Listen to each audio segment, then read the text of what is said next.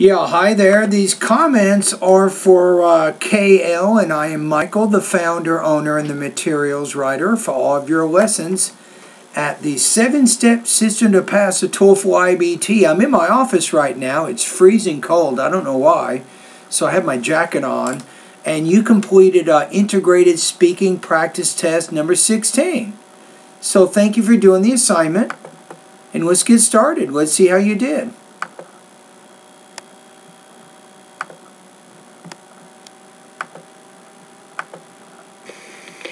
In the listening passage, the speaker talked about the formation of glaciers. First, glaciers began to form from year-round snow mountains where enough snow accumulated to transform into ice. Okay, good. I like your introduction. I would just say the speaker talks or discusses about the formation of glaciers and just use present tense verbs. The new layers of snow compress the previous layers every year. It makes the snow to recrystallize. I would say which, not it, which makes or causes the snow to recrystallize. Then, with the grains grow larger and the air pockets between grains get smaller, snow begins to slowly compact and increase in density. Good. And after 2 winters, the snow turns into firn. With time, large and firn is that intermediate state between snow and glacial ice. I would define that for your audience. ice crystals become compressed and air pockets between them are tiny. After 100 years, for most glaciers, they become so heavy and began to move downhill because of the force of gravity. Yeah, okay, good.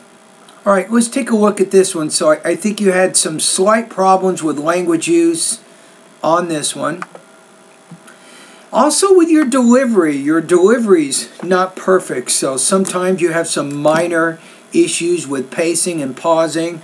So what that's telling me is you're having a little bit more trouble when you're discussing technical or academic type information. So you have to, you're not quite comfortable with a lot of the terminology and the things that you were speaking about. So it was a little bit harder for you there.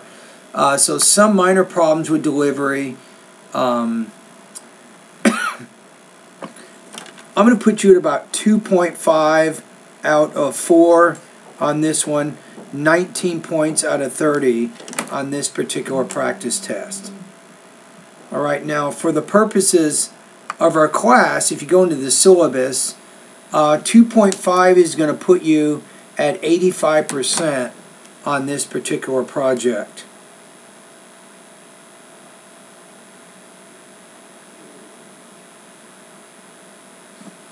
All right, so that's where I would put you with this one. Okay, thank you for completing the assignment, and very good work. You worked hard this quarter so far, so keep up the good work.